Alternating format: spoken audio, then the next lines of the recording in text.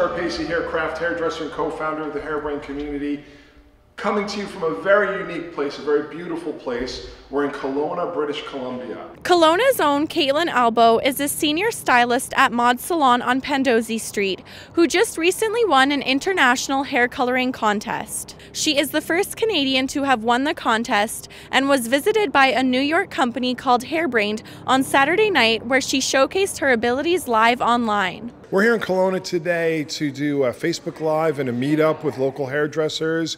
We did a competition with one of our sponsors, Davines, and we had hundreds of entries from all over the United States and from Canada. We picked 6 winners to focus on, and we visited all 6 of those salons. As part of this contest, Kaytlyn was the only Canadian winner. Kaytlyn was like a clear favorite, very, very professional demeanor, excellent technique, and a great voice, a great way of communicating as an educator. We've reached literally tens and tens of thousands of hairdressers worldwide to share education and to spread the word about Davines' product. I think, everywhere and every chance where hairdressers can connect together, they're moving the craft forward.